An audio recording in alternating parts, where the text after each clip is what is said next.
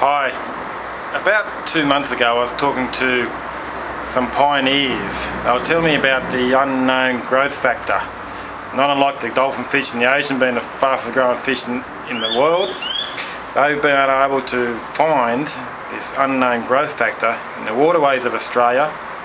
They're able to harvest it, look after the qualities of it, sort of break it down and combine it with some other goodies to form a powerful potion that has major benefits for plant food and also animal supplements. Well, I was curious about this and I wanted to do some tests myself.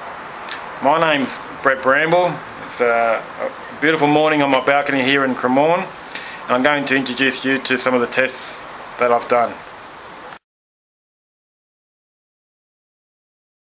Burpless cucumber. Okay, so we can see some significant difference on the right hand side compared to the left. We've got a burpless cucumber. Left is Seasol, then Seasol a little bit stronger, and we've got Aquasol here, we've got Thrive. So these two haven't performed all that well compared to Seasol. Moving along, we've got Carp, which hasn't performed all that well either, but perhaps a little bit better than Aquasol and Thrive. Then we've got the next three, which again is the magic fish potion, and also the porous gravel and water crystals, and the next one's a combination of those as well.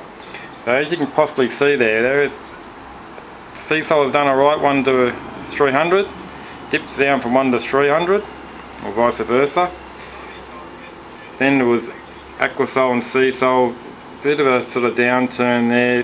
Carp's a little bit of a comeback, but look at this major carp, this powerful fish-based solution. Look at the results there.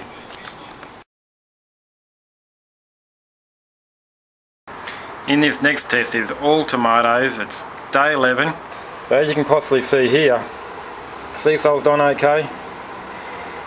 The Aquasol and Thrive have been disappointing, as so has Carp so far.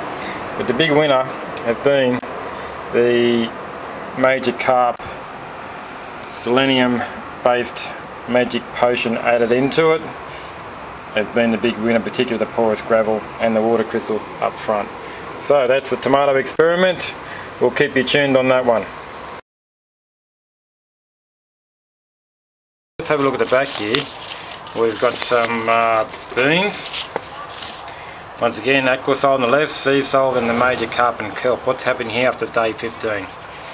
Well, the Aquasol in this particular case so far is not going too bad, but it's nothing out of this world. The Seasol, the middle one, that's done a little bit better. But the right hand side with the carp and kelp mix with the magic potion added into it has done significantly better, which is quite exciting to me, to tell you the truth.